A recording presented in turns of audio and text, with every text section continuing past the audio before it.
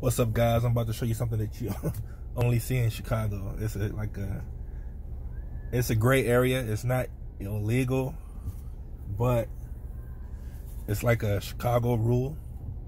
So when you get snow everywhere and you have to park on the street, you have to dig your car out.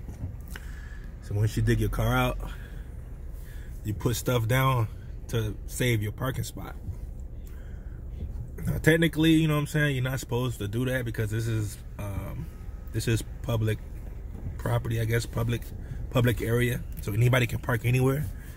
But if you dig your car out of this shit, you want to save your spot. If somebody else parking there, you gonna be pissed. So